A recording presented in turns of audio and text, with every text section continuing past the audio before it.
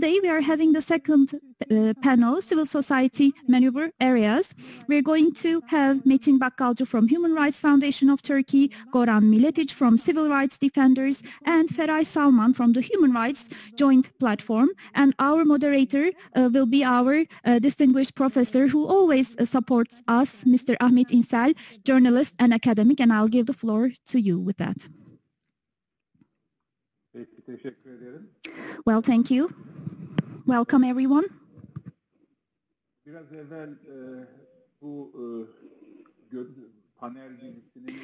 Well, you just said that the first panel in these series of panels was about services and rights-based approaches. And in the second panel, we will talk about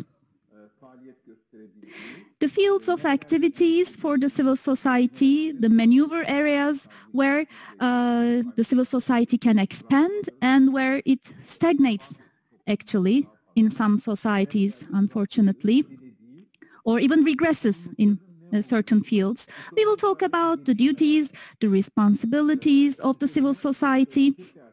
So we will be exchanging our ideas and experiences together. Well, I say together, but it will be mainly our speakers who will be discussing these topics. We will be listening to their opinions and ideas about these topics, and then we will try to continue with your questions. As you know, the civil society concept became more visible after the 1980s in Turkey, and starting from the 1990s, it became a global social fact or phenomenon. We had important developments and progress. Unfortunately, in the most recent times, we are seeing a regression because of the political climate in Turkey. And in some societies during the pandemic, similarly, we have seen a regression in the civil society organizations. So, in the Western societies, there is also a setback, and people are questioning the interventions of the civil society in this field, discussing what else could be done. And on the other hand, some people see civil society as part of politics. There is a movement seeing like this, thinking that civil society and politics are intertwined and go hand in hand. And so there is this dual situation whereby on one hand we have civil society organizations carrying out activities targeting only certain fields and those who think that this should be the case. And then on the other hand, we have those who think that civil society should mainly focus on political transformation and it should be a rights-based approach. So there is a duality between these two approaches, and this is reflected on the civil society organizations as well. Sometimes these two schools of thought complement one another, and sometimes they actually diverge from one another. So, my first question is for Mr. Dr. Metin Bakkalcı. As you know, a few months ago, he became the president of the Human Rights Foundation of Turkey, so congratulations are in order, I guess. Thank you. So first question is that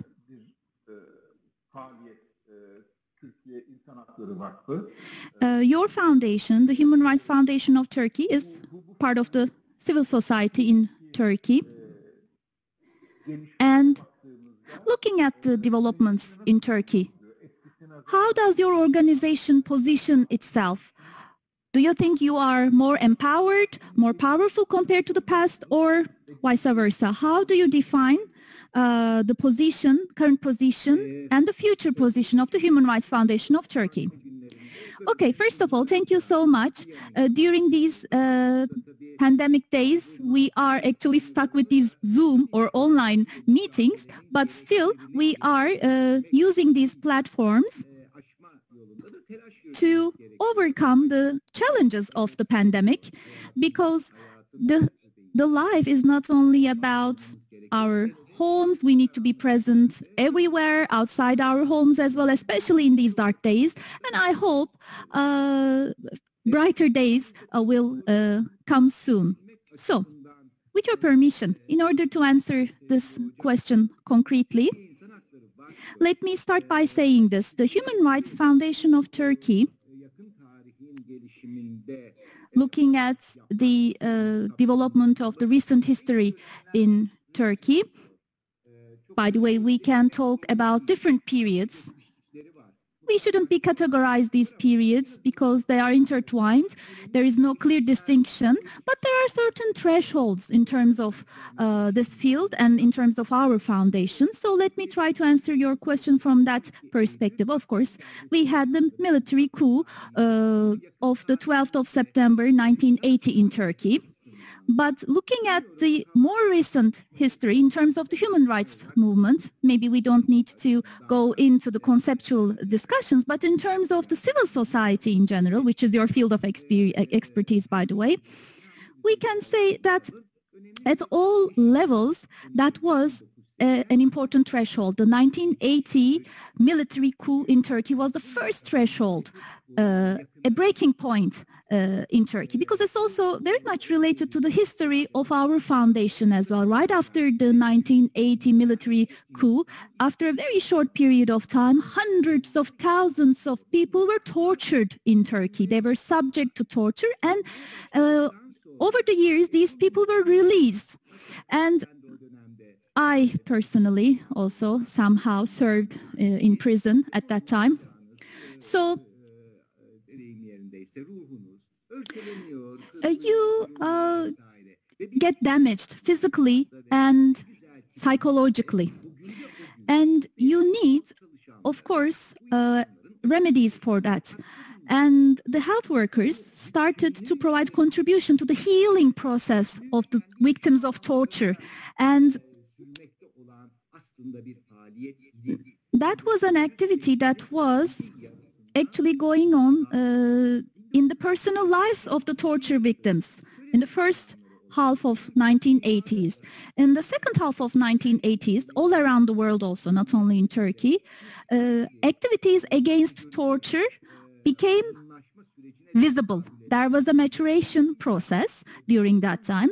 So this actually stemmed from the pain and sorrow of this country. Looking at our foundation, the Human Rights Foundation of Turkey's activities already had started as a network before we became an entity as a foundation. We needed to come together to regenerate information and knowledge. We made efforts, and I remember very clearly that many scientific studies in Turkey and around the world in terms of the treatment of torture and documentation of torture started at that time, whereby we didn't have a legal entity as the Human Rights Foundation of Turkey, but we already had the activities going on. And then the Turkish Medical Association and the Human Rights Association, which was established in 1986 as one of the first institutions in this field, started to focus specifically on victims of torture and healing and treatment processes of the victims of torture. And yes, in 1990, officially the foundation was established. That was the first threshold. And of course, the damage happens to the most to those who really suffer it, and healthcare was very important, but we had this process of healing that was brought from a holistic approach. And in terms of prevention of torture also, we had some activities from day one on. We want actually to have the purpose of seeing a day whereby we would not anymore need the activities of this foundation, so that there would be no torture. Of course, we had violations of human rights in the 1980s because of the Kurdish problem as well, and the state, the government wanted to become a part of the human rights organizations. And at the international platform as well, specifically, we had more sensitive, so to speak, more focused approaches on human rights. I'm talking about the 1990s. And what I'm trying to say is that, yes, human rights foundation is already carrying out activities based on universal values. So we have a public purpose in a way. We have our own ideals, not for a designated group, but for everyone. We are working in line with universal values. So after the 1990s, starting with 2000s, between 2000 and 2004, on one hand, we had the state becoming more organized in the field of human rights. On the other hand, we had a more controlled civic space. So there was, in a way, a process of negotiation between the state and the civil society. We can define that period in Turkey like that. And in terms of our field of activity, many very valuable human rights institutions were formed and established at that time, focusing on specific themes and topics. And after 2004, a lot of data indicates that both in Turkey and around the world, maybe because of the implications of 9/11 to Turkey as well, we had a negative trend in the field of human rights, in the field of democracy in general. There was a negative or a declining trend. The data shows this, and our everyday work also shows this to us. Our relation with the authorities also show this, and the international mechanisms also show this. We had signals of something coming negatively, the state being part of these fields. So public withdrawing, the state withdrawing from the public sphere and trying to be involved in the civic space through projects or other initiatives. That was the trend. And most importantly, the space for negotiation was damaged. Maybe you would remember we had the advisory board of human rights. I was part of that. And for instance, we prepared the report on cultural rights, and the president of that advisory board was Ibrahim Kaboğlu at that time, and Baskın Oran was the head of the cultural rights board. They were litigated back in 2004. So they tried to oppress these spaces for negotiation after 2004 in Turkey. And most recently, in 2015, we started to see the conflict arising again in Turkey, and that conflict environment, and then the failed coup attempt of the 15th of July 2016 in Turkey further worsened things. So we still have the state of emergency that is actually going on in exercise, let's say, at least. So the state of emergency has turned into a lasting and continuous regime.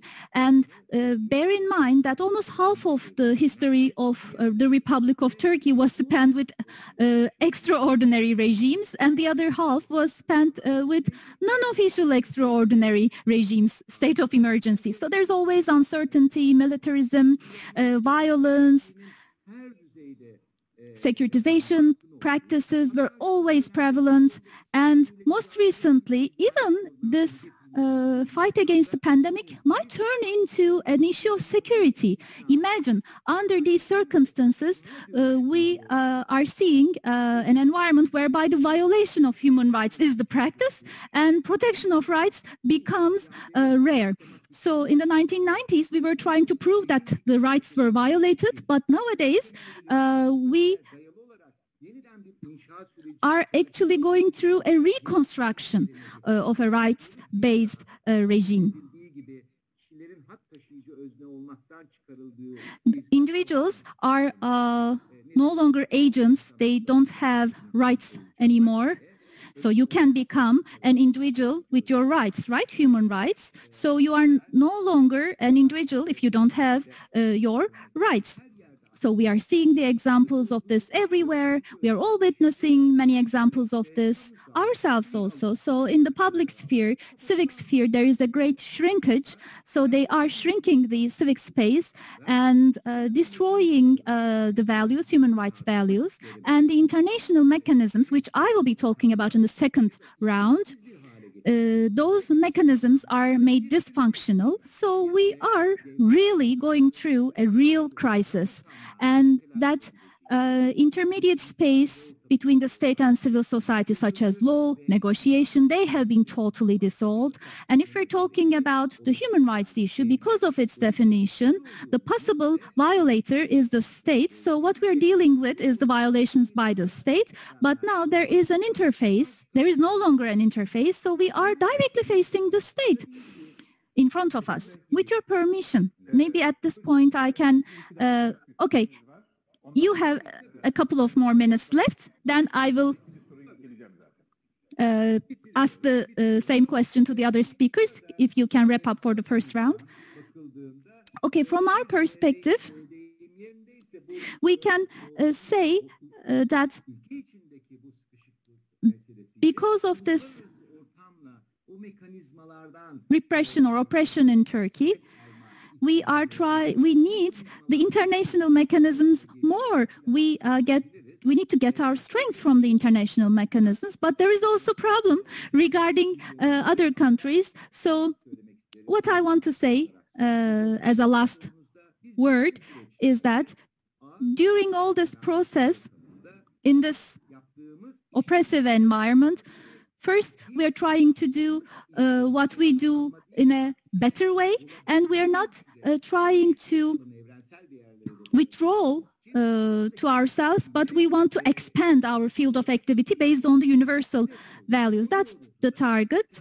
And I have to say that we're taking steps towards that purpose. We are expanding our field of activity by, of course, protecting our main functions. We are building on that knowledge and experience. We are not trying to work in every field.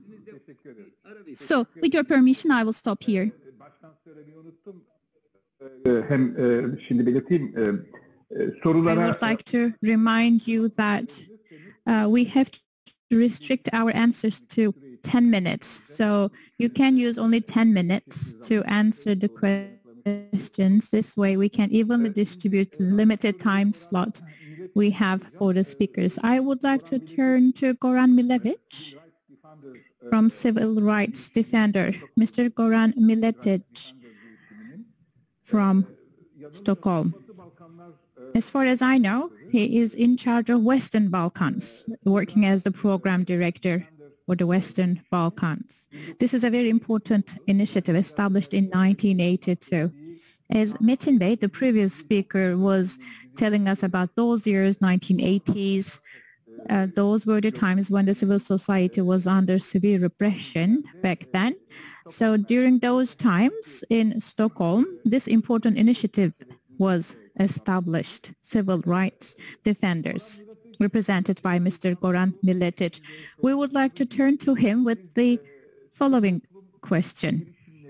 Considering civil society initiatives since 1980s, regarding their development since then, what could be said about the Western Balkans? I know you were trained in Sarajevo and you are familiar with the Serbia issue. So how about the situation in the Western Balkans and in Europe and globally? What is your take on the development of civil society movement since then? Thank you. Well, thank you for the invitation. And at the very beginning, I want to say a big thank you to interpreters who hopefully will be able to translate me because I'm speaking quite fast often. I must say that before 80s, not only in the Balkans, but in the whole Europe, we were always asking questions as a civil society, how we will follow implementation of international human rights standards, how we will be able to prove that countries are violating human rights and to press them to respect human rights standards. And then after 80s or let's say 80s or 90s, world became finally global. Everything became quite close. And for example, wars that happened in the Balkans during the 90s became visible. Violation of human rights and international humanitarian law became visible to the whole world.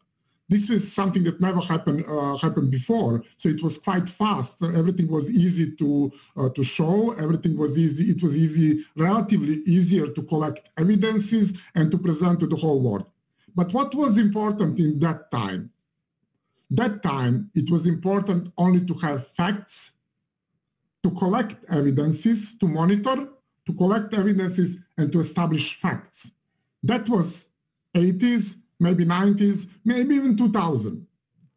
But what's happened today? What is the biggest change today? And I think that this pandemic is the last phase of the big change that we have in past, I don't know, maybe 10 or 15 years or so on.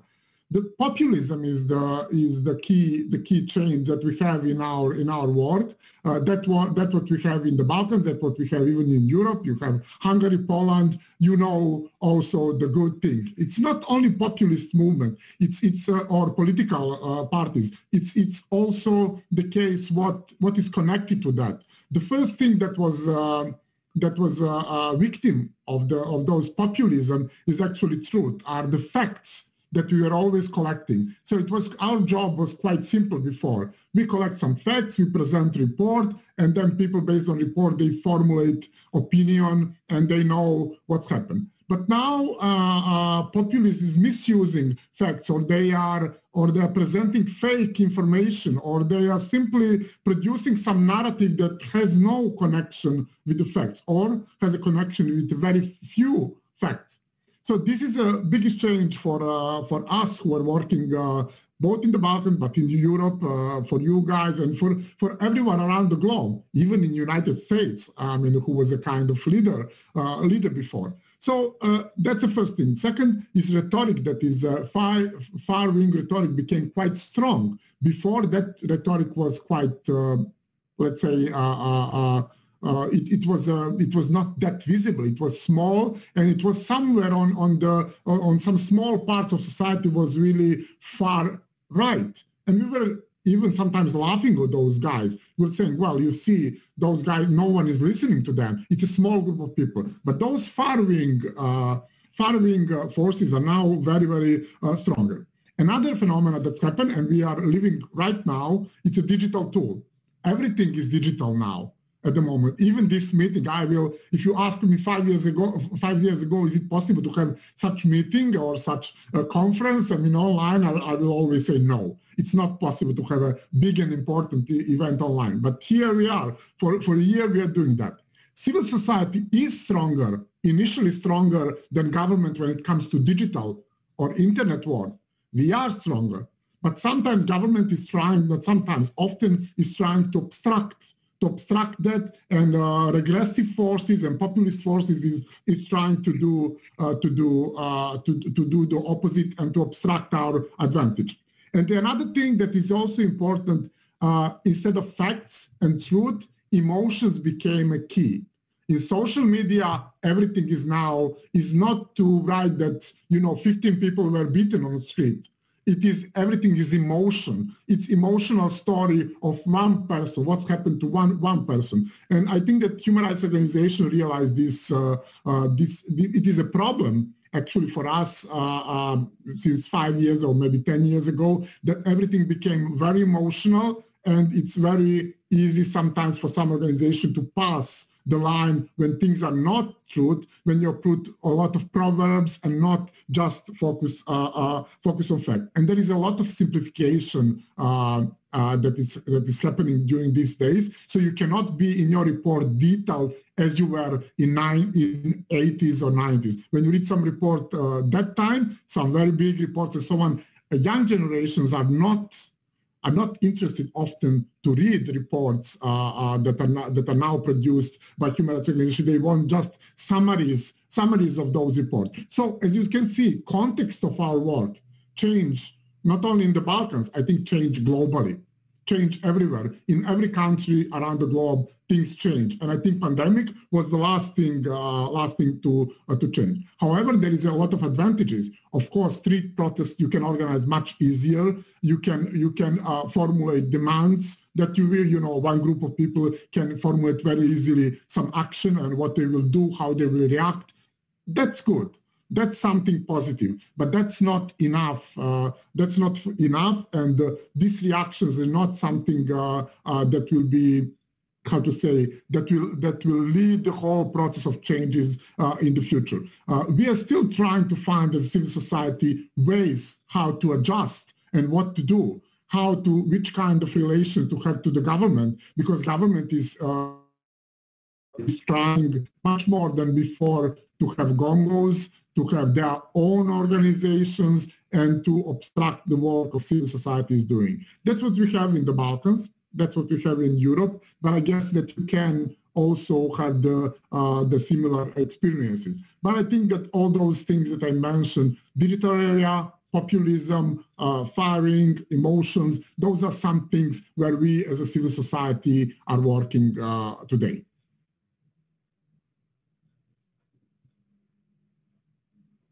Thank you. Thank you very much. Teşekkür ederim çok. Thank you very much, Mr. Miletić. What a valuable assessment you have given us. Thank you. It was quite interesting. It was a very good summary of the current situation. While listening to you, we continue to get further questions and views that are quite relevant to the points you have made in your intervention. While speaking to you, I'm also trying to scan through those. We will be wrapping them up before the end of the session. Now, I would like to move on with Ms. Feray Salman from Human Rights Joint Platform. She is working as the coordinator in the joint platform, which was established in 2005. It was, as it was said, one of the watershed moments in the history of civil society movements in Turkey. As far as I remember, it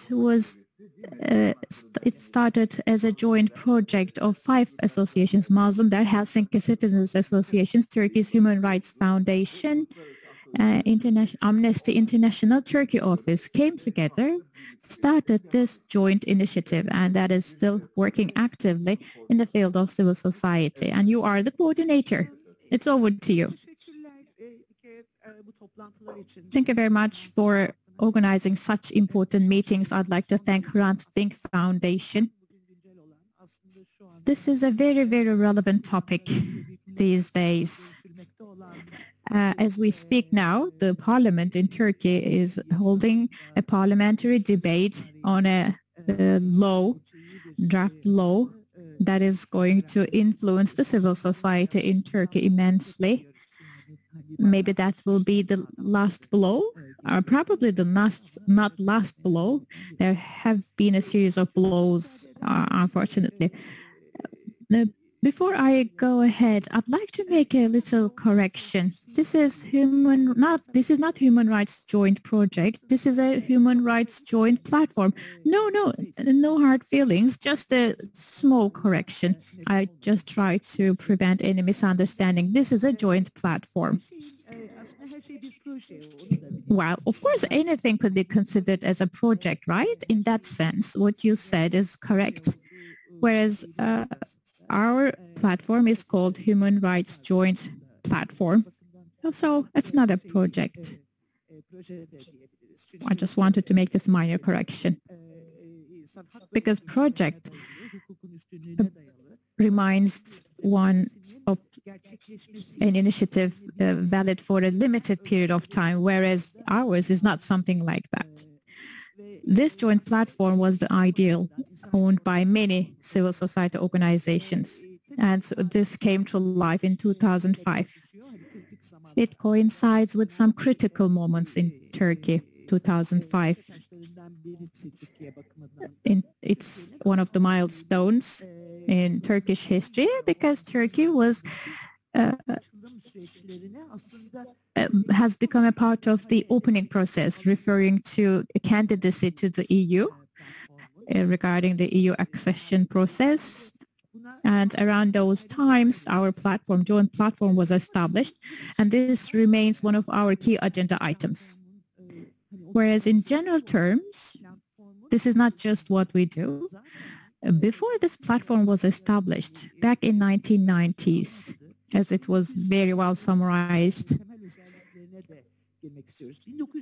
back in 1990s, we all agreed that those were the critical times for Turkey, also internationally, with respect to the civil society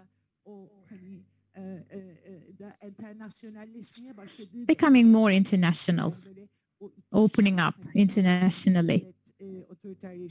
On the one hand, there were authoritarian regimes. On the other hand, democratic institutions were flourishing. Human rights organizations were reshaping themselves back then. 1992, as far as I remember, 1992 World Human Rights Conference was a watershed moment. There were such important human rights mechanisms with increased presence of civil society with very important consequences. Habitat, likewise, followed that. So this increased the diversity in the civil society back then and made civil society stronger. But at the same time, in such countries as Turkey, we should also say back then more than 2/3 of the population was living under state of emergency conditions, and civil society had to set up solidarity networks to stand on its own feet under difficult conditions. When you think of Helsinki Citizens Association, while the intercity brotherhood, sisterhood issue was an important one, there were serious repression as a continuation of 1980. Anti-terror law entered into force in 1991, and it was very repressive. So those were the times when the civil society was trying hard to stand on its own feet, build its own base in difficult conditions. And I should also refer to the Kurdish issue. We tried to set up brother and sister cities. We tried to make the voice of the civil society heard. We tried to come together. The civil society tried to intervene and started to build a strength. In that sense, it's a great experience to set this joint platform up based on the experiences we acquired from the past. This also refers to the accession process of Turkey, candidacy of Turkey to the EU, and harmonization with the EU acquis, democratization packages that entered into force. This influenced all of us. We were trying to make sure we have a better livable life. So this is how we try to collectively intervene in this process through the joint platform. So we've been active in this platform for the past 16, 17 years. And political scene in Turkey has changed. In 2010, Mazlum Bar Association has become an important, became an important actor, and they withdrew from the joint platform back then. And the process continued at the same time. Turkey had some problematic areas from our viewpoint. I mean, from the perspective of human rights, with my Human Rights Association background, I should say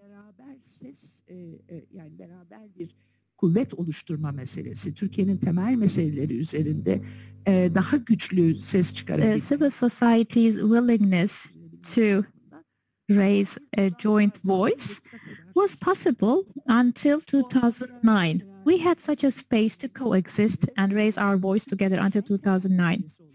Turkey had some problematic areas and fundamental problems. We still have. For example, anti-discrimination and equality law, draft law. 100 civil society organizations were mobilized by our joint platform to contribute to this law, draft law. Working together, mobilization, we were trying to strengthen this practice. We came up with a proposal, law proposal, and it was cribbed and cropped here and there, and a part of that is reflected in the main law. But the law as it is now, it doesn't have much to do with the proposal we originally came up with. Anyways, in 2013, you know, the breakout of Gezi protests, 2015 was another important date. Curfew was announced, and 2016 was the year of state of emergency. Between 2016 and 18, people, 130,000 people were officially suspended, and so many were also suspended, but it was not officially declared. So this is totally against law.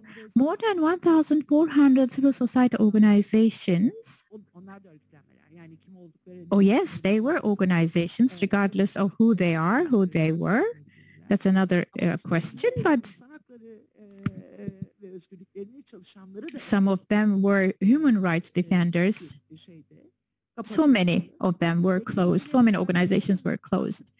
And trustees were appointed to municipalities afterwards. Such an extraordinary practice has become a routine. And this suffocated the civil society immensely. Until then, things were considered to be more normal. We thought we had the space to breathe, but then it turned out it was not the case. Then came 2018. Since 2018, ever-growing authoritarian regimes, which has become even stronger and stronger. It started to become an established practice. By the way, I'm hopeful. I'm not at all in favor of giving up, no, but one needs to understand. Sure, I'll wrap up. Excuse me. Were you saying something? Is the time up? Yes, just one last minute. I think accidentally a listener turned on the microphone. Okay, I will wrap up in 1 minute. One other thing that influences us is September 11. After the September 11 case, the global atmosphere was dominated by security policies. And the reflection in Turkey is quite obvious. At the end of 2020,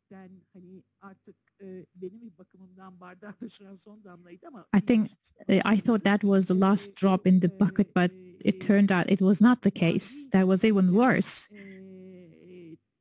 Financial action force. You know, there is such an action force relating to the security policies of the UN They came up with some recommendations, and because of their recommendations, also due to other reasons, civil society was, in a sense, driven to a corner. Such a severe inspection was imposed on the civil society because of those recommendations. This is what is happening at the moment. From the viewpoint of the Human Rights Joint Platform, we are all trying to enlarge our space, trying to come up with tools that will help us to enlarge that space. I think I need to stop here and we will continue later. One last thing, with your permission. This is what is happening at the moment. And some associations describe, some civil society organizations describe themselves as organizations based on rights. Some are giving out donations. We have a big problem of refugees in Turkey. Some organizations, especially in the field of human rights, are faced with dire situations. So we need to understand that. And we have to maintain what we have in our hands, and we have to enlarge that space. Thank you. Well, thank you so much, Feray Salman. The second question actually relates to that.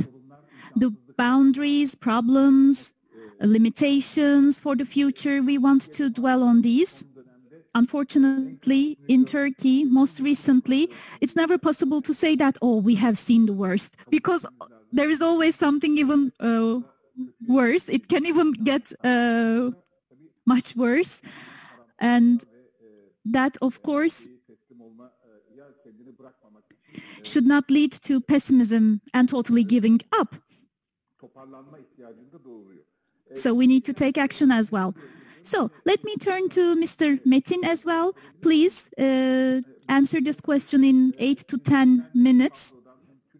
We have actually drawn or giving you a snapshot of Turkey, and Goran Miletic also talked about the international experience, the boundaries he defined.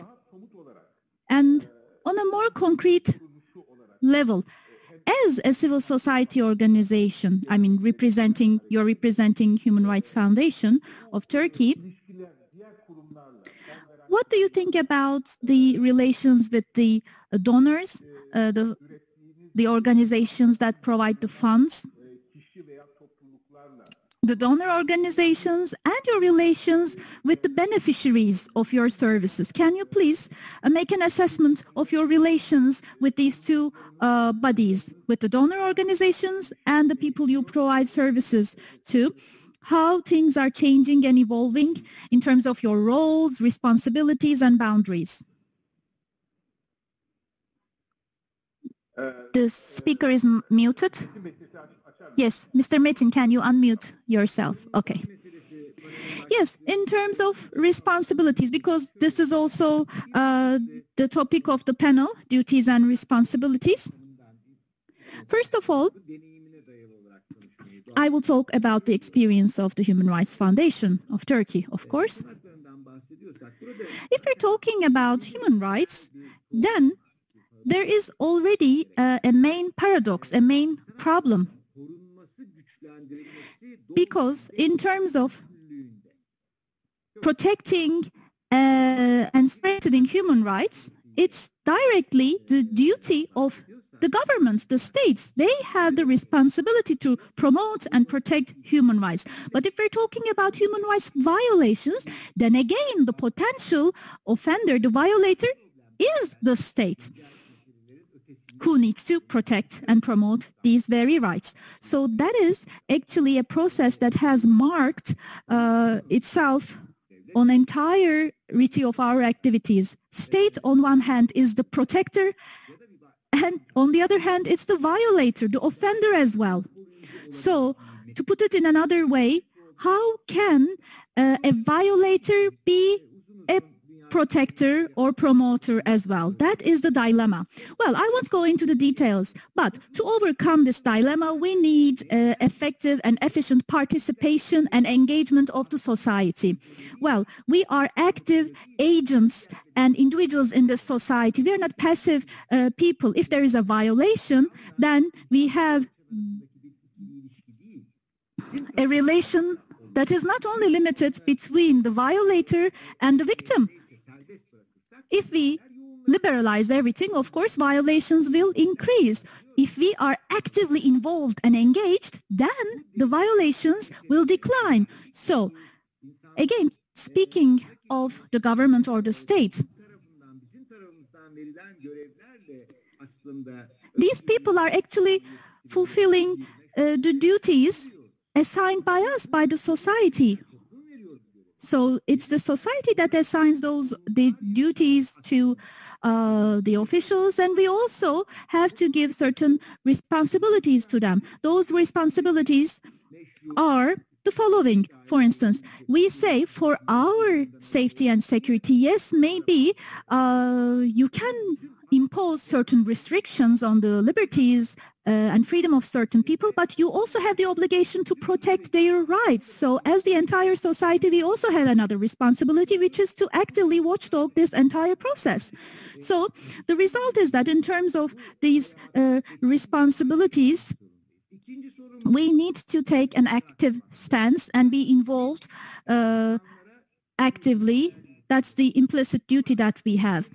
We as the human rights organizations, we have our duties, but at the end of the day, we have a person who is subject to a violation, be it torture or something else. So in terms of finding a remedy to compensate for the loss or the damage that person has incurred, we have to do certain things, just like Goran has said. We watch these processes, document them, we make efforts so that they will be prevented and never happen again.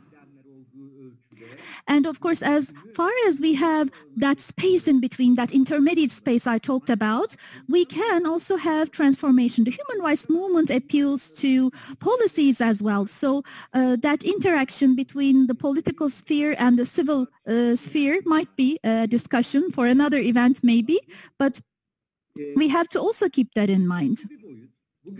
A third dimension is that as of today, let's speak about what's happening more recently. If there is a total crackdown on the civic space, and then we can say that the civil society organizations need to assume another function, which is a function of transformation. By the way, the human rights movement is a transformative movement. By the way, rights also transform. They are not stable and stagnant. Universally speaking, they also need to transform. So the human rights movement needs to have this approach to reconstruct the public sphere. We also have that responsibility. That's what we discuss. That's what we work for. And this is not important only for Turkey. This human rights crisis, if it's valid for the entire world, which we think it is, because I talked about the international mechanisms in the first round. I remember very clearly in the 1990s and the beginning of 2000s, we saw the international institutions as an approval authority for us to say that, yes, your rights are violated. But imagine the rights, the Roboski decision or the decision of the victims of the events in Cizre. Think about those rulings or the other decisions after the state of emergency process. Now the repressive regimes are now in a way legitimizing themselves through these institutional mechanisms, international institutional mechanisms. They are turning into such mechanisms. So not only at the local level, but at the international level, again, as mentioned by my colleagues, we need to, by the way, I'm wrapping up, base ourselves on universal values and scientific knowledge to have solidarity and to, of course, intervene in everyday life actively. And we need to use more creative ways. And this has been my 9th minute, so exactly I abided by my time because in the first round I took more of your time. I'm sorry for that. But let me conclude here. Teşekkür ederim. Thank you. Bu konuşmaları mükemmel şekilde çeviren...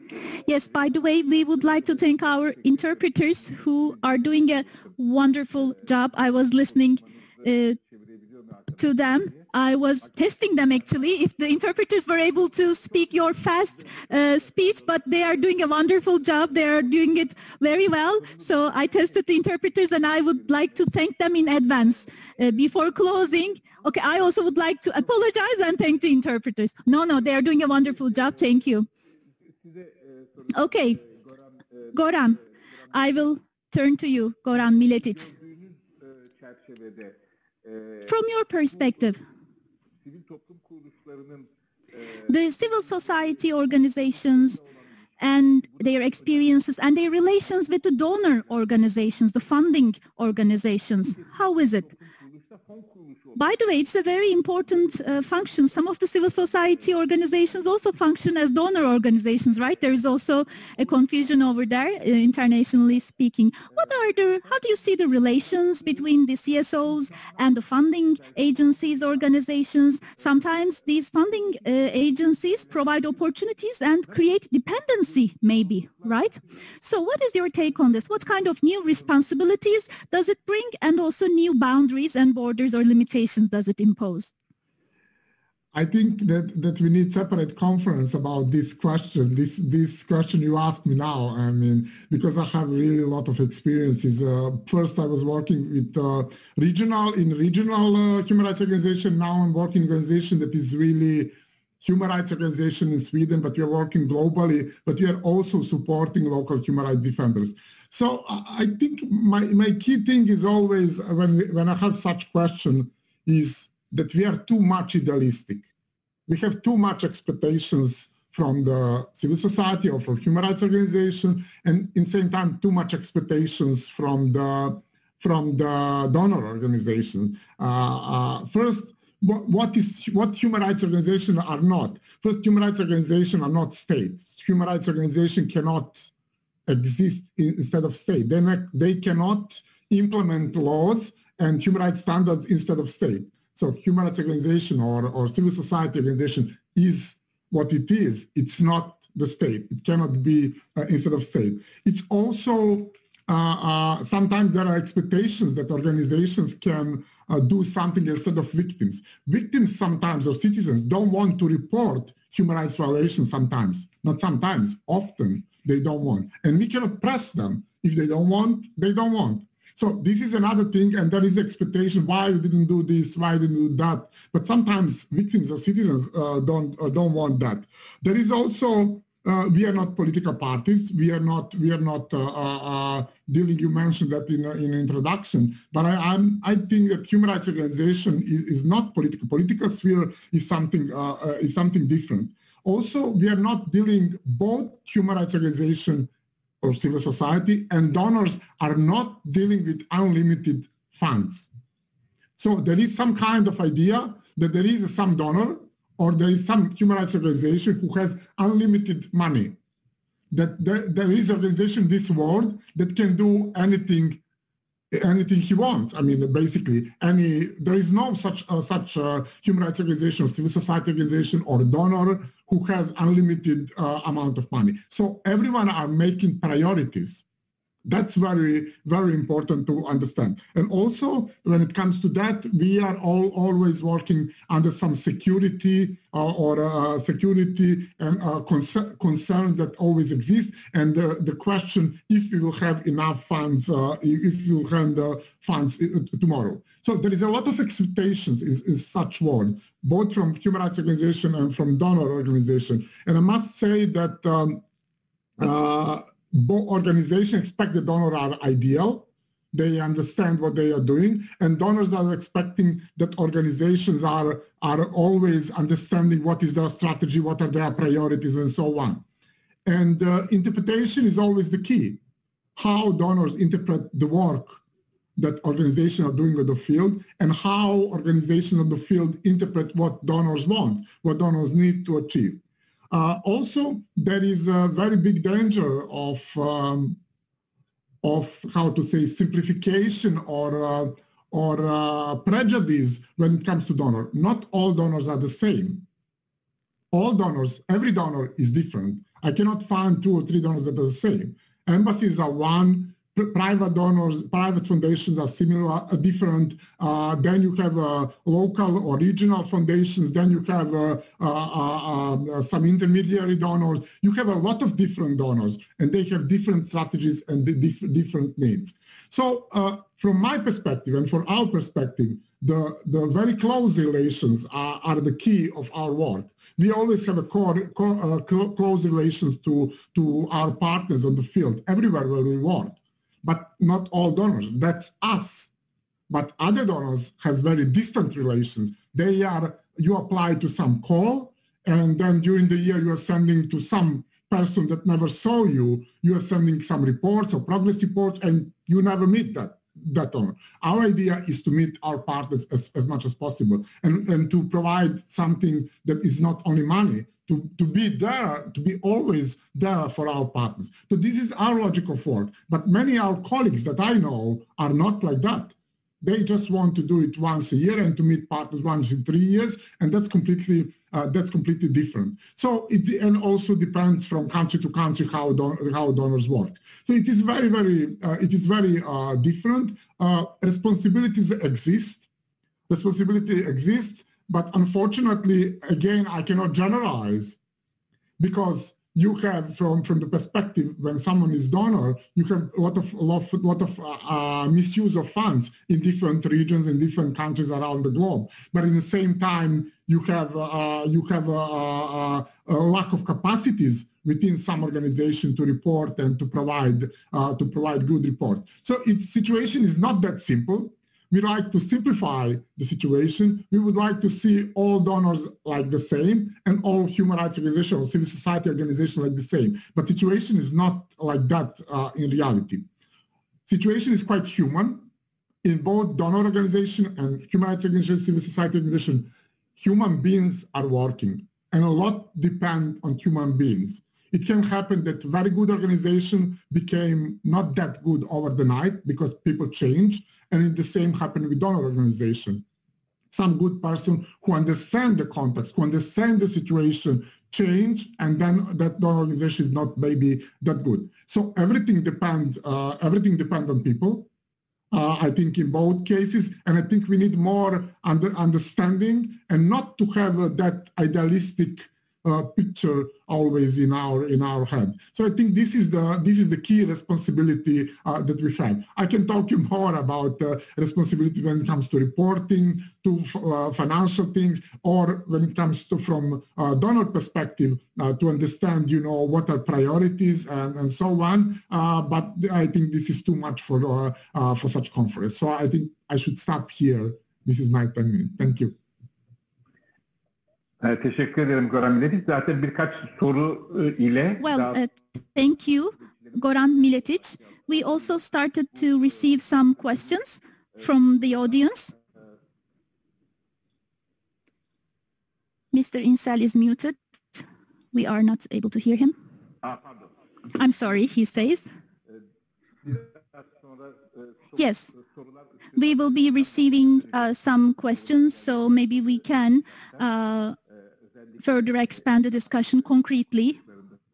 We are receiving some questions from the audience about the positions of the people working at the human rights organizations. Now I will turn to Human Rights Joint Platform. So you also gave me a lot of food for thought by correcting me. Yes, Ms. Feray, I will ask the same question to you as well, based on your own experience, because you actually act as a coordinator, right? Your platform is a coordinator as well. So we're not talking about the activities of one single association or institution, but many different organizations, which is an entire different experience in itself. We are not familiar with that. So normally, civil society organizations define themselves with the activities that they carry out. So this gives you a wider perspective, I think, being a platform. So in that framework, can you talk about the duties, responsibilities, and in a broader sense, what are the new challenges, not only in Turkey, but also around the world?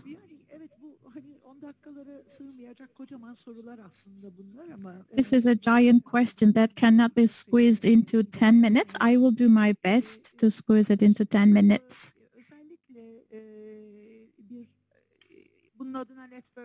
You could call this a network or a coalition or a platform, whatever it is, whatever you call it. I want to refer to it. In Turkey,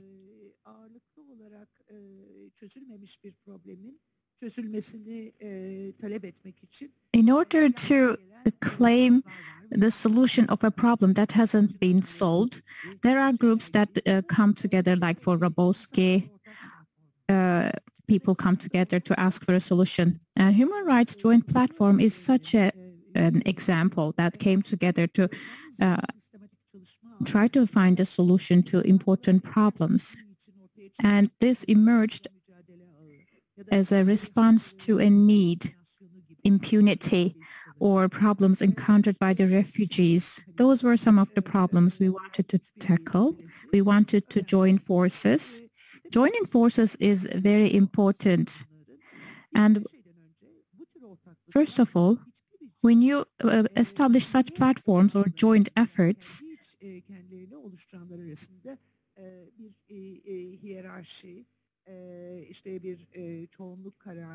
different actors come together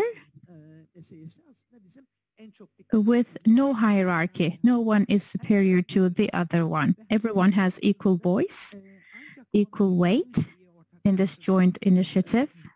And if you talk about a joint initiative, everyone has to agree on it. That is one. Since 2013, one platform that emerged out of our platform is working against impunity. They specifically work in the field of impunity. Individuals and organizations come together against impunity. Another example is for refugee rights. This is a working group that turned into a network later on. These are autonomous structures and joint efforts.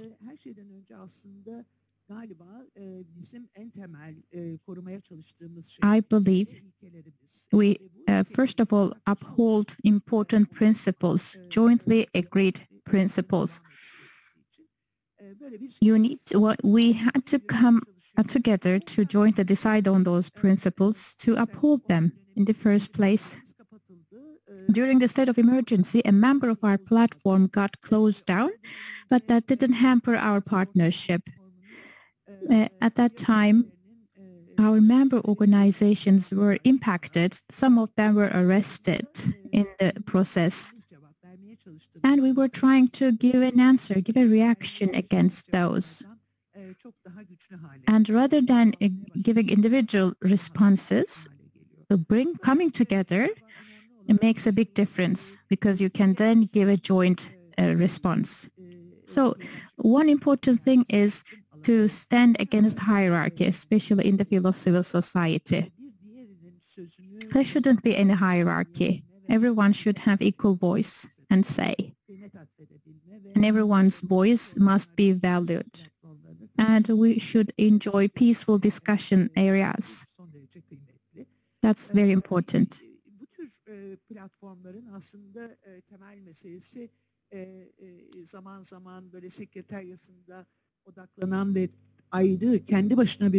These platforms need secretariat work, and I work for the secretariat of this platform. The secretariat works for all the members. And this is where we raise a joint voice, and we're trying to disseminate such a culture. I know we have shortcomings, and we're doing our best. And we know all the organizations who are a part of this questions themselves. They stretch their limits and uphold the principles, try to overcome their shortcomings. This is such an environment. So these are important with respect to our responsibilities vis-a-vis our members and the entire human rights movement.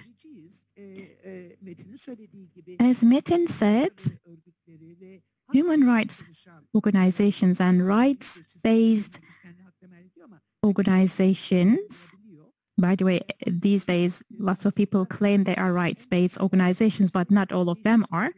I'm referring to the real ones, and the real ones have an important duty to cause change and drive the change. This is very valuable in Turkey. We should concentrate mostly on this item. We should change. And it's a responsibility of us. We should create change. We need to be questioning this and implementing it.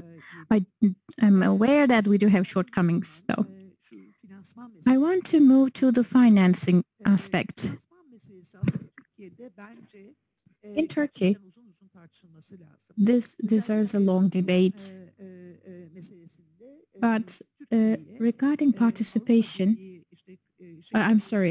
regarding accession of Turkey to the EU, we had to go through this preparation. And the highlight was the IPA structural funds aimed at transforming Turkey. But in the distribution of the funds, something important happened that still influences our today.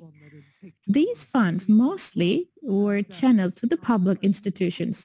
I'm not saying civil society was not given support, but mostly the funds were channeled to the public institutions. For example, the Ministry of Family and Social Policies, Ministry of Energy were given the funds.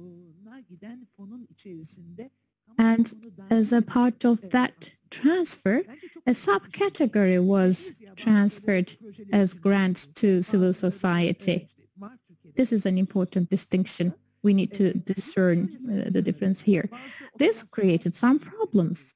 We had to set up some operational cooperations among civil society organizations, but this caused some problems. For example, unless you are given an approval, you cannot bring an issue to the attention of public institutions. As Mr. Miletić mentioned, we want to reveal fundamental problems. We want to bring it before the eyes of the public to ask for its solution. And our role is to find a way out. And that is why we enter into solidarity with each other. But during this accession process, let's say for the past 15 years,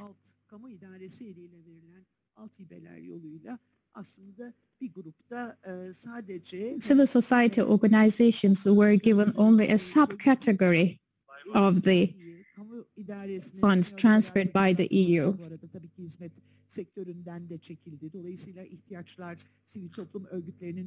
And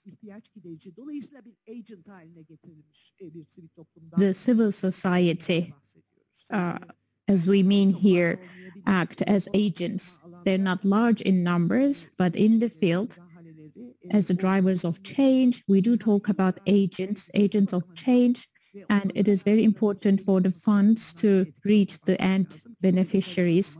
We need to consider what influence they create on the lives of people. Mostly in Turkey, unfortunately, these efforts are not followed up with impact analysis. We don't know the outcome of the transfers. what kind of a transformation the civil society has gone through, it remains uncertain. As to the rest of this issue,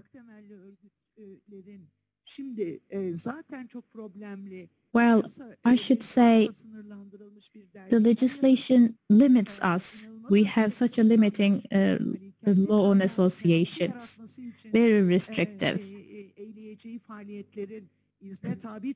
Many activities of the civil society are subject to approval.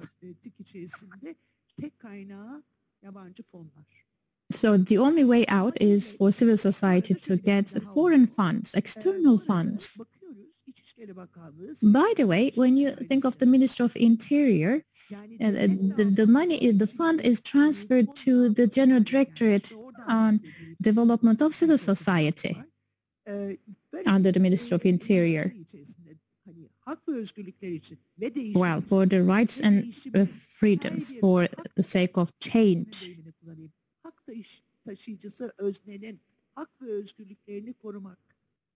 In order to preserve the rights and freedoms, in order to ensure equal access to services and rights, we need resources. How about access to those resources? The government has restrictive policies, and actually there is a huge gap between the public institutions who have the access to those funds and the gap between them and the civil society who are the agents in this field. Thank you very much for this important analysis. Very important points you've made, especially for Turkey, where we talk about an ever stronger authoritarian regime that mechanically suffocates the civil society space. Civil rights are under restriction.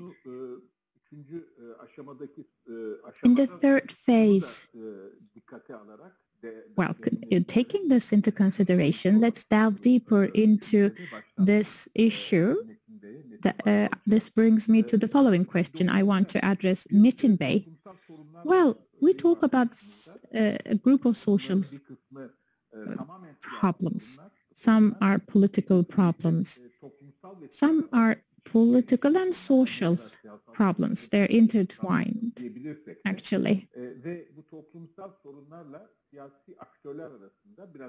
And an aspect of the problem is about the political actors. These sometimes intersect. Sometimes political actors have direct influence on civil societies, especially if they guide the activities of the civil society in their own favor. Civil society is considered as a part of the politics by some circles. Some circles see civil society completely as a tool for the politics. These are usually backed by the government. That is one, on the one hand. And on the other hand, some circles consider autonomous actors guide the sphere of civil society. These are the two approaches, the two different approaches. And in between, sometimes there's a tension. And this tension influences, this contradiction influences the end beneficiaries of civil society work. What is your take on this? Would you like to share with us your suggestions? Microphone is muted. Elimize dayalı zaten paylaşımda bulunabilir. Edersiniz ki hep beraber de aslında katılımcı. I'd like to share with you my personal views on this. I think we're getting close to the last part, so let me say I would like to turn to positive sides because I have been talking about the negative sides since the beginning. Now I'd like to turn to the positive aspects. Think of our daily lives.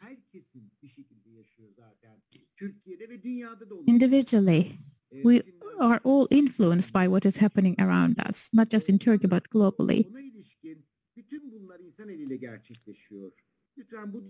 And these are all caused by humans. insan eliyle gerçekleşen her done by humans. Anything done by humans is a preventable thing. bugüne kadar Please ponder on this for a while. Yes, so far we have made important efforts, although they're not enough. We haven't been enough. This doesn't mean what we will do in the future won't be enough. Okay, the situation is very restrictive, there is this and that, but this doesn't mean we cannot achieve it. So this is what I would like to say in the time given to me in the last part.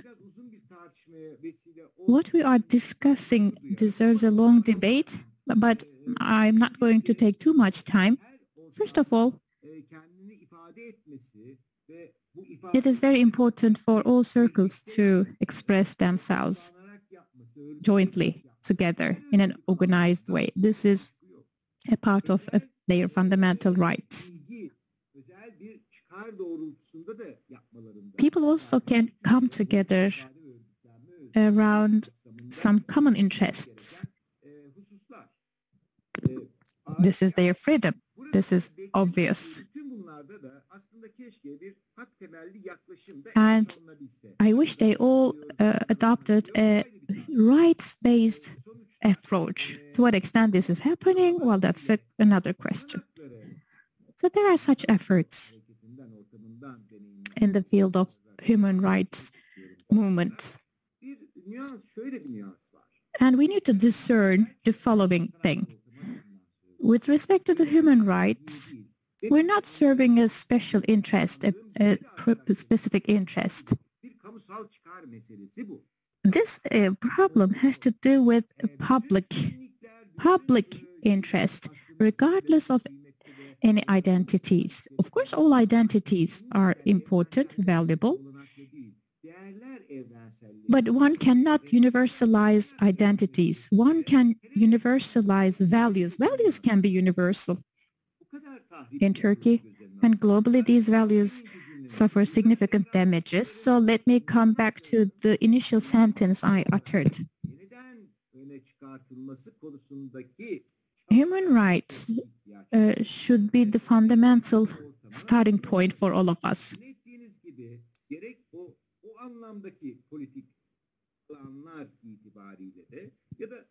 This should be the case in the political areas, in other areas. It should all be rights-based. There shouldn't be a tension in between. When we talk about human rights organizations, they are built on universal values and principles.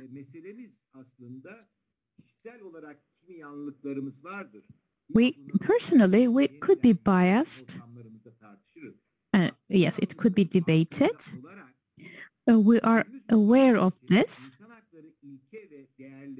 But here we're basically talking about highlighting those universal principles and values. So the overarching value should be the human rights. This should be fortified. Otherwise, yes, we could have lots of justifications, explanations. Yes, the area is very restricted, very much restricted. Whether it be political, civilian, I think one cannot put the whole responsibility on the shoulders of the human rights organizations. The civilian and public space is suffocated under significant restriction at this moment in time. Of course, this also influences human rights organizations. And this is not free of political influence. That's not possible. But some are closed down,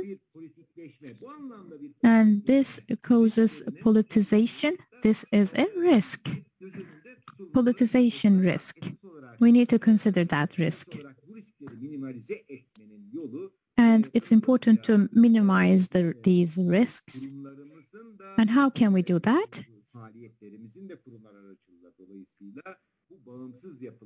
We need to have independent structures built on universal values and principles. That should be the way out. That is my take, and that is why we would like to work toward that direction. Thank you.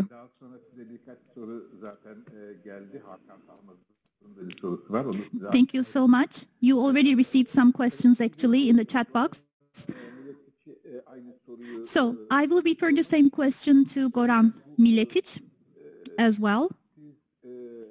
So in the previous round, you said human rights organizations are not political organizations, right? Did I understand you correctly? So you said that. So some of the human rights organizations define themselves as assistance organizations in the political field, and some define themselves as active in the civil field. And this also shows that there is a different definition of civil society by different civil society organizations. So in this tension, let's say, we have the political space and the civil space, which is in conflict, which is conflicting, if we look at it that way. Then civil society organizations and their responsibilities and boundaries, how do you assess them? How do you assess their responsibilities within this conflict? And is there a difference between different countries? Because every country has its own norms and traditions. So maybe we will not be able to universalize it. Yeah, I think there are many type of organizations, I mean, that belong to civil society. So you have different theories, of course, but some people say that even religious organizations or sport organizations or many other associations belong to the civil society. So civil society is much wider. Human rights organizations are just one part of that civil society, and I think that especially human rights organization must stay impartial and far away from the involvement in political life in one way. However, it is idealistic and it is completely wrong that believe that human rights organization can be fully neutral in the society. Members of civil society organization, human rights organization are human beings who belong to the society, and we all belong to the society, and we are part of the society. So we cannot be 100% neutral and so on. So in, let's say, almost ideal societies like Sweden, where I'm sitting now, what is happening here? And then I compare with the societies that are, let's say, transitional, like Turkey, like Balkans, like even some really a lot of more repressive societies in other parts of the world. Here, it's very clear you should not be how to say in any way involved in political life. You are doing your human rights work. That's one thing, and that's completely clear. However, you are always sitting with political parties and asking them to do what you see that they should do in the country, internally, and outside the country, that they should advocate human rights outside the country. Of course, with whom you are not sitting is the political parties that are not having human rights values in their program. So there is Swedish Democrats here who are anti-immigrant political party and who are not that happy with human rights. But of course, they are changing because it's not possible in such society to stay for long and not to respect human rights fully. So despite the fact that political parties are quite different. So you are sitting in the same table with political parties here in Sweden. The question is, in which moment you are staying away from the table? In which moment in one society you are not talking to the government anymore? When is that moment? And for example, from my experience in the Balkans, it's very, very hard.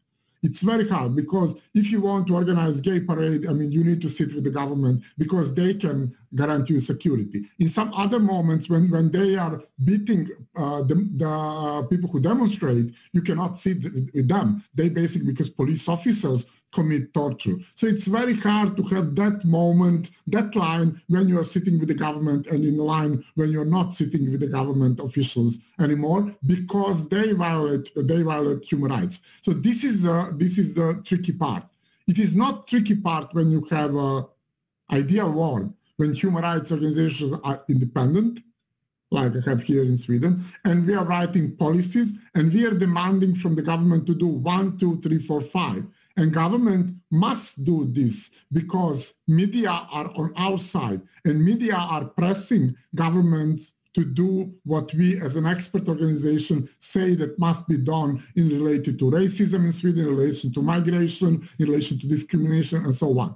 This is a bit ideal world from us, from the, let's say, Balkans, or let's say maybe southern countries, or whatever you call it. So it's completely different situation. So it depends, a lot of depends on society, and civil society is part of society.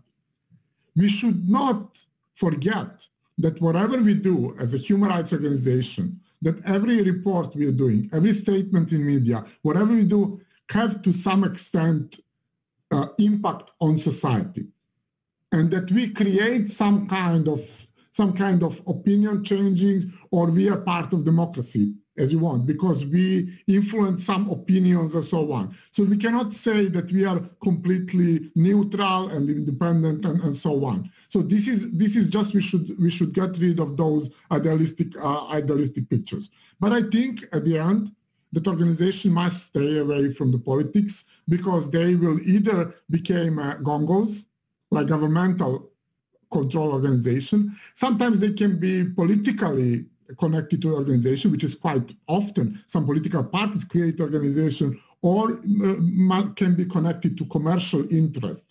I must say that in ideal societies, being connected to the political parties is not necessarily something bad. You have many organizations, let's say, in EU, that are connected to some political parties in one society, and that's not necessarily bad. They are doing sometimes even good work supporting partners somewhere abroad, and that's not necessarily bad. But we always need to be careful if organization is independent or not.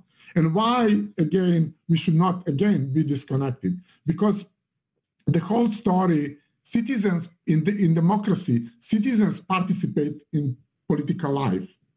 So the whole point is that we have as much participation of citizens in political life as possible. And civil society actors are just group of citizens, nothing else. So this is it. And human rights organizations are a group of citizens who advocate human rights and who monitor human rights and who are insisting that human rights standards are implemented. So we cannot be just like that independent superficially and saying that we are not part of society, because we are, and there is a lot of interconnection with the political life. To be honest, I'm coming from Serbia, and sometimes when we are lobbying for some laws, we don't know what position of political parties will be.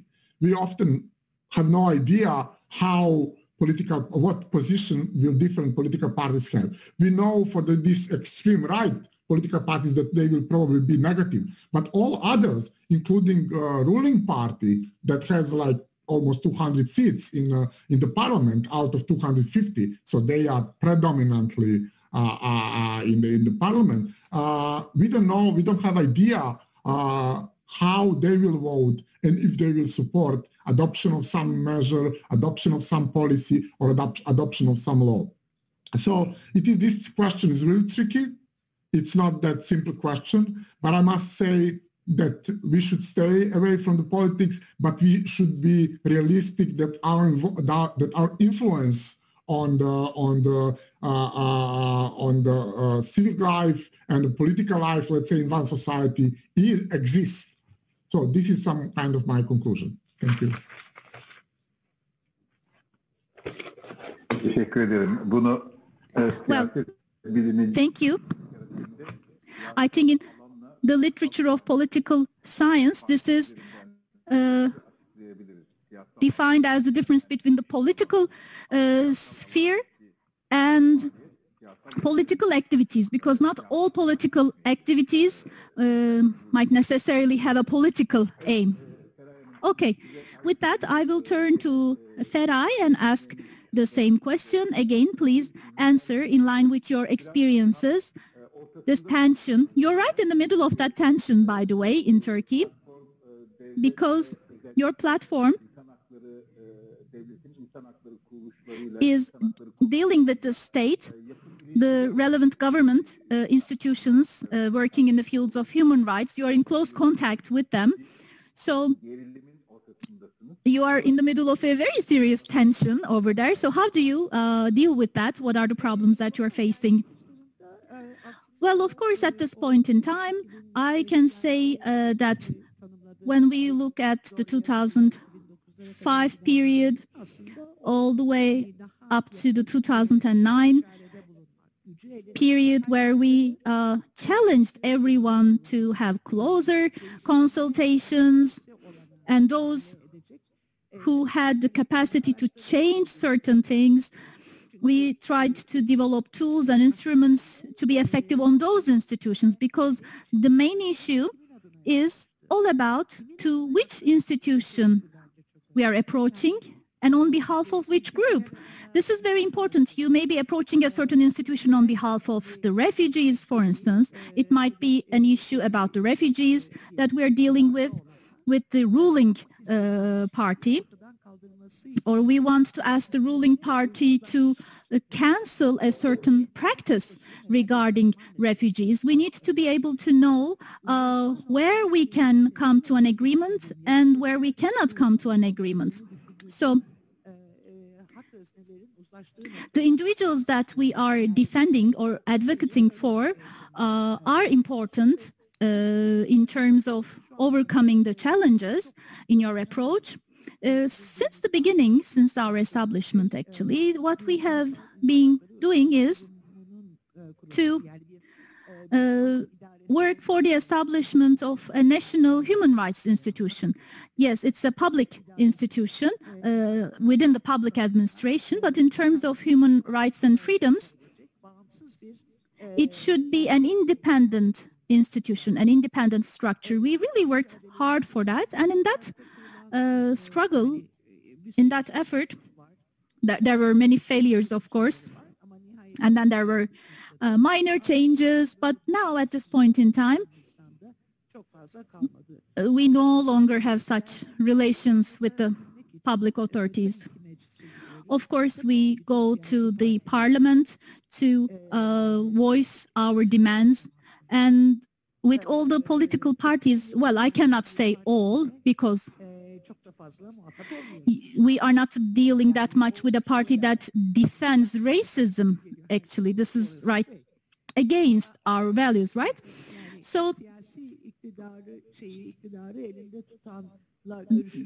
of course, there is no such thing as you cannot negotiate or have talks with the ruling party. No, your relations with the ruling party or all political parties for that purpose, is it for the purpose of showing them what is right, or is it for the purpose of working on gender equality within political parties?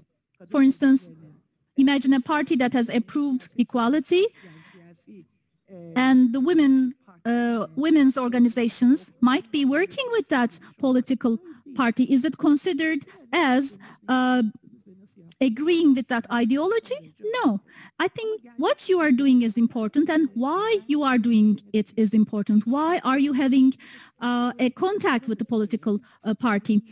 Please do not misunderstand me. I'm not saying it's a negative thing. We now need to have a certain map in front of us. In that map, we need to be able to see that currently the public administration, with the changing regime, with the changing constitution, and I don't even know what that regime is called, but with that strongman regime, let's say, one person in power, holding all the power, all the resources, deciding on everything, not listening to anybody else. That's, of course, in such an environment, you cannot have any relationship or a mutual relationship with the political parties. And I think we're exactly sitting at that crossroads. And when we say political parties, well, can they not establish associations for their own ideologies? Yes, we have examples of such organizations established in Germany and other countries. But to what extent does this contribute to the social space is a totally different discussion than the human rights movement. But the civil space, the civic space is different. When we look at the civic space in Turkey, we're also talking about communities, religious communities, right? Are we going to neglect them, religious communities? No, we cannot. So looking at them and the things that they defend, advocate for, some of them are supporting the government, some of them are not. So this is a huge space when we say the civil space. Turkey is a big country, but looking from the perspective of the human rights organizations, we can say that human rights organizations are independent. They uphold the values of human rights to protect the human dignity for everyone. So for this to happen, they can also send representatives to political parties to influence political parties as well. And it means that that civil society organization is not connected to that political party. No, it doesn't mean that. But when we look at the policies, we see that every statement we make is continuously referenced by someone. Oh, that is a reference to that political party, that is a reference to that political party. There is always in the background a discourse, a narrative imposed upon us, which also marginalize us.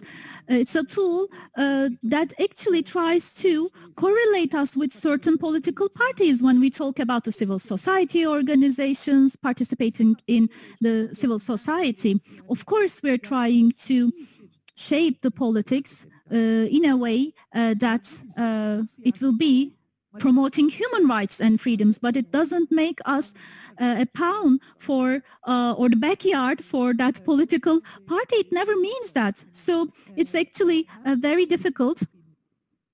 It's very valuable, but it's also very difficult. That autonomous space, preserving that autonomous space is very important. Who you are advocating for, why are you having that advocacy, to what purpose? We need to increase the environments to be able to do that. That's all I can say.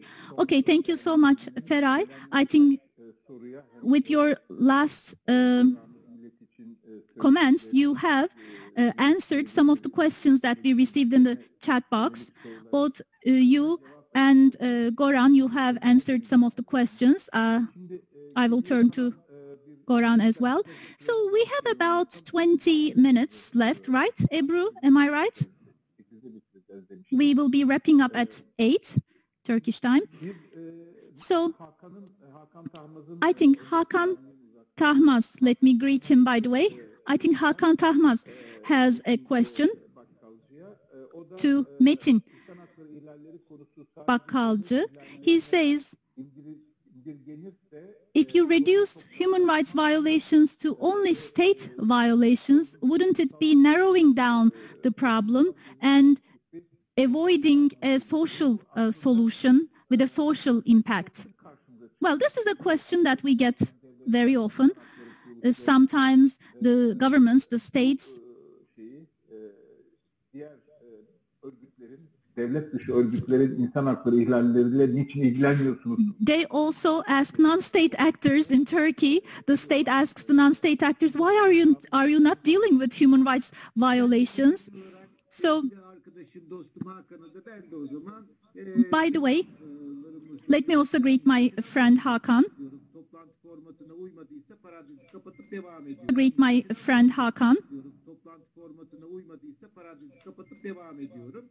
So I would like to continue in the format of a normal meeting in giving my response. The first point I'd like to make is the issue of human rights is under the obligation of the states, governments. I'm not going to delve into a longer debate, but that's what I wanted to say briefly. That's the first point. The second point is I don't have a legal background, as you know. I'm from the health sector. We're talking about prevention of torture, but we all know we talk about humanitarian law. That is important. The third point, since 1991, in the field of human rights, the Oklahoma Declaration is referred to regarding armed groups, and this is carried to the agenda of the human rights organizations. In conflict, in areas of conflict, to the extent possible, I should say, in Turkish Human Rights Foundation, in Turkish Doctors Association, well, regarding all the conflicting sides, parties, regarding the violations, we have always made efforts to prevent the violations, and in the most recent conflict, Human Rights Foundation, Medical Association, the association, they were the ones who went to the conflict zone in the first place in order to identify the situation, take a picture, reveal the situation, and there are lots of international principles we would like to follow, and we're trying to do this to the extent possible. So it is obviously a responsibility of the states. And the protective actor is at the same time the one who may commit the violence. It's a paradox, but de facto regimes, non-governmental organizations, well, I should say, I'm not just referring to ISIS and the likes. All across the globe, there are armed groups, and this area should also be looked at. Hakan, I don't want to take more time. That will be it for my response. But I'm also curious to hear your views on that too. Thank you, Metin Bey. So there is a gray zone. Government-like agencies are also in play, and they grow in numbers. There's another question. This question to Mr. Miletic.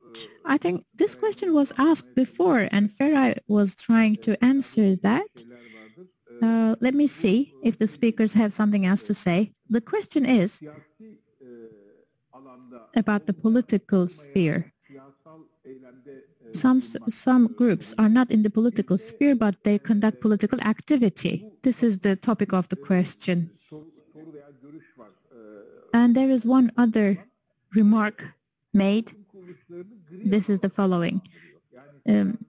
Civil society should be located in the gray area between being political and being governmental. So they claim civil society is placed in the middle, in the gray area. Do you agree with this assessment regarding the gray area? I think we should first define, maybe we misunderstood or something what I say. Politics is still, as far as I know, definition of political parties is still that those are the organizations who are participating in elections and want to become part of power. Even small, very, very small political party is going to elections and want to one day to participate in power, in executive branch. That's the still definition of political party. While Civil society organizations are not doing that. They are representing citizens. They are groups that are in one association because of some reason. Those reasons could be really different. It could be some agricultural association, but it's still, it's different, completely different reasons. So there is a different perspectives, and we are not going. My organization will not go to elections in Sweden. However, there is in these questions that I see translated here, it says like that we are criticizing what is done by state. Yes, but that's not politics. When we are criticizing, we are saying if human rights standards are violated, that's power. So we are assessing if executive branch is doing things properly or not, is judiciary is doing things wrong, good or not, or wrong. So we are commenting that and calling authorities to change that. On top of it, we are calling Parliament to adopt some measures, including a law that will prevent some bad situations in the future. That's one part of the things. And that's not politics. That we are saying what are the standards and what should be done in one country or on international level. That's one part of the story. Another part of the story that what we are doing is with some so-called non-state actors. For example, what we are doing, we are finding that some paramilitaries did killings in Bosnia. So they are paramilitaries, they are not part of the state. But we are finding that they committed war crimes, and what we are doing, we are criticizing government that didn't arrest perpetrators and didn't bring them to the justice. So we are doing, this is all the time advocacy, lobbying, we are helping citizens, representing victims, and so on. But that's not the politics. We are in our work, we are not aiming to become a power, to become members of the parliament and so on. So we are very, very limited to our work and standards and so on. Of course, as I mentioned in my speech, there are some organizations in many countries, including in Sweden, that are close to one particular political party. Of course, this exists in some countries, but in general, this is not, or human rights organizations should not be a part of political, sphere. There is many other organizations in each society that are maybe more closer to politics, but I'm not, I don't think so that human rights, I think that human rights organizations will lose credibility if they are part of, if they, for example, participate in elections. So, this is why I say that we should stay away of politics. In my country, in Serbia or in the Balkans, there is, in some elections, there are situations when organizations support some political option openly, or some human rights leaders go on TV and say, okay, I'm supporting these political options. And there is a very big debate, should we do this? Or maybe we should not do this. Is this person is losing credibility in one hand if you're supporting some political leader, or or this is completely okay because some people say, well, this is his private or her private sphere. I don't think so. If I'm quite visible in Serbia all the time in media, and I'm going tomorrow and support any political party, that I can disconnect that from my human rights work. I think it will be very, very hard. Very hard if I'm going and doing vocal. But that's maybe my personal opinion. We are not, as here in Sweden, we are not participating, in elections or saying any opinion about political party. We can criticize, we can sit with them on a table when they demand when we demand them to adopt some law, but that's it. That's it. But we are not participating in politics in a way of elections and so on. Thank you.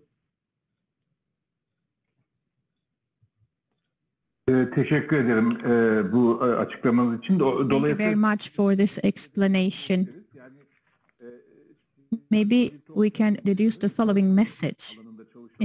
Those civil society organizations working in the field of human rights are not acting to gain power, to be in power, but they are trying to influence those who hold the power, maybe. That's how we can wrap this up. It could be considered as a political activity, but the aim is not to come in power or gain power in that sense. Feray Hanım, I'd like to turn to you. There is a question that we want to refer to you. You have a human rights background and you represent the members, the initiatives within the scope of your joint platform. Here's the question. The representative from the Violence Free Society Association, there is the question. The voluntary participation in the civil society is not strong, and this is a shortcoming. This is not a shortcoming specifically about Turkey. Many countries have that, especially in the field of human rights. Voluntary participation is not very high. This was the first question, the first remark. And the second one is the following. Civil society work, whether it's a professional activity or not, if this is considered as a professional activity, do you think this would hamper the spirit of human rights activities? Voluntariness and participation, how they are defined is important. Metin was talking about the establishment of Human Rights Foundation in Turkey. He also explained the process and referred to the contribution of the health professionals and the lawyers and how they fought against torture. Voluntariness lies at the core of that effort. In the Human Rights Association, that has a presence in many cities at local level in Turkey, and they have a high voluntariness level. It's quite strong. I think voluntarism has a different presence in big cities. Well, we can't talk about the voluntariness policy. By the way, I strongly recommend all of you, to go ahead and check the definition of the voluntarism.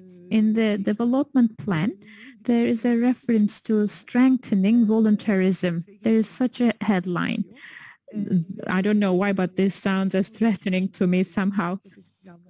Strategic planning, that used to be State Planning Organization in Turkey, is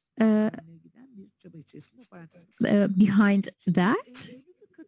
Well, I was saying, when we talk about voluntary participation,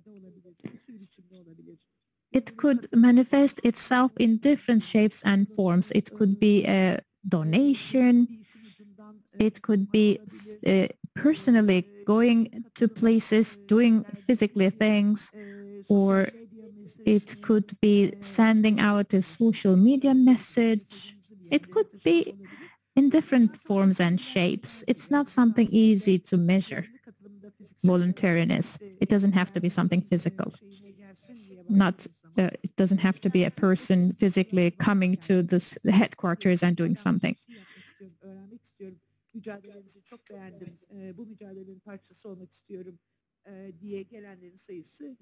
I think there are less and less people who personally come and want to do something physically. Well, this should be understood well. For example, all the environmental movements are based on voluntariness. In Fatsa, there was this gold mine issue, and people were manifesting about that.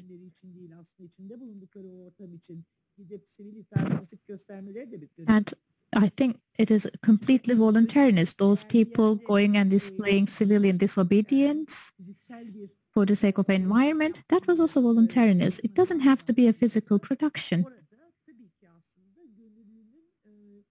şartları, One needs to look at the conditions of voluntariness. bu emeği nasıl değerlendirdiğinizle alakalı People come and put forward efforts. It doesn't have to be a financial contribution.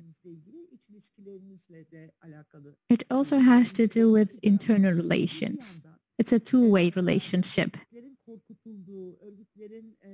There are dark clouds around organizations. There is this threatening atmosphere, and there is a very negative perception sometimes, unfortunately, around such organizations, because some political leaders publicly making negative statements against our organizations. Well, how come can you easily find new volunteers? People feel threatened. That is one. Secondly, our country is becoming poorer and poorer. Poverty is increasing. And there's a big issue of unemployment. Very big. These all influence the level of volunteering. Planlı, programlı şey yapıyorsanız eğer, bir şeyi uzun erimli olarak yapmak istiyorsanız aslında. If one has a long-term goal and a vision, of course, people should be making efforts for that. And there is of course, it's important how you strike a balance between volunteerism and professionalism. This cannot be a profession. Civil society work, well, it can't be a profession per se. For example, in environmental impact assessment, you could work as an impact assessor. Yes, you could do that as a voluntary person, or you could deliver that service professionally. You could be paid for that. That's something else.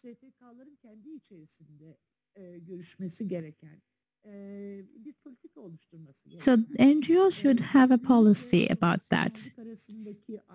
There is a distinction between professionalism and voluntarism. Sometimes the line is blurred, but there should be a line, and that requires a policy among the NGOs. By the way, if you consider volunteers as slaves, how come can you expect those people to continue to come and help you? Well, that's not going to be sustainable. By the way, most women organizations work on the shoulders of volunteers, mostly.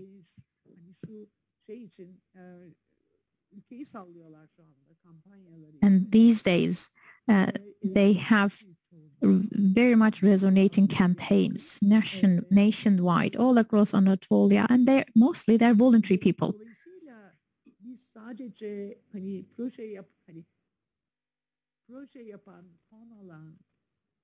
Kurumların içerisindeki çalışma hayatı da kimseye insan hakları. These organizations that conduct projects that are given donations and funds, well, these people are not professionals. They're not making their lives out of that. That's not why they're doing this. So voluntarism is important. These are important concepts, and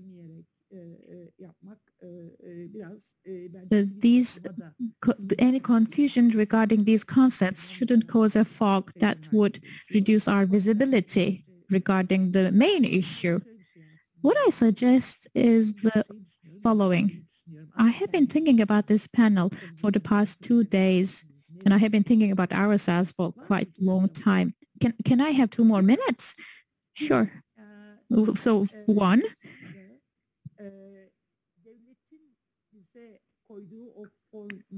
The government imposes this associations law, a giant bureaucracy, and it seems as if we accepted that. We should be objecting that. We should be debating on our own issues. We should be deciding on what to discuss. How can we define voluntarism? What is professionalism? And, well, by the way, representation, well, we don't represent anybody. We are intermediaries of those who should be represented. And we should be able to do that and discuss that by way of boards that we will form ourselves. Whereas now the law imposes us what we need to do, how we need to do that. We should be objecting that. We should be raising an objection about this. Thank you so much for your insights. Well, this issue is not usually well understood by some, and that's important. Voluntary participation, especially in the field of environment, women works, well, these are usually conducted thanks to voluntarism. Also human rights movement, likewise. People who share certain opinion come together.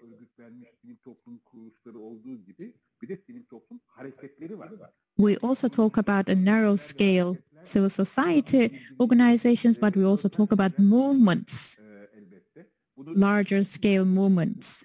This is also true for political parties. I mean, the workers for a political party is one thing, whereas the supporters of that political party, that's a different thing. There's a distinction. Well, we had 3 valuable speakers, and we are grateful for them. They gave us 2 valuable hours, and they were generous with us in sharing their experience and insights. And I believe the audience will leave this session quite satisfied. And personally, I found this very enriching. And before we bring this to an end, I'd like to thank Metin Bakkalcı, Mr. Miletić, and Feray Salman. Thank you all so much. And I would like to thank Hrant Dink Foundation for this wonderful organization. And I would like to thank our interpreters. We had 4 interpreters today. I hope I'm not wrong. Yes, as far as I know, we had 4 interpreters, and we would like to thank them all for the excellent interpretation. Although the speakers were speaking fast, they did a good job. And I want to hand it over to Merve Nebioğlu. She will be informing us about the coming sessions. Thank you all so much for your participation. Please share with us the 3 ideas you will leave this session with, takeaway ideas, and please continue to follow us for the coming events, and remember to fill in the evaluation form. That will be very valuable feedback for us. On April 21st, we will have our next session to start at 6 o'clock. This will be about identities, values, and social benefits. That will be the topic of the session. We will have a guest from Germany, KİDA, Emrah Gürsel, from KAOS-GL, Yıldız Tar, and Education Reform Initiative, Işık Tüzün, and Ferhat Kenter will be joining us. Ayşe Kösebadur will be the moderator of the session, the next session. Thank you all so much, and we would like to thank the interpreters too. I was following the English version. That was very good. Thank you so much.